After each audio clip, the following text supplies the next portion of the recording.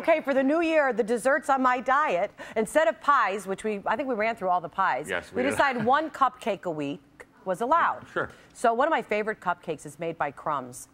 That's the name of the place, Crumbs Bake Shop. And so they sent over this dessert of the week. This week is a candy cupcake. Yep. Oh my gosh, it is so good, you guys. Look at this, how fun it looks.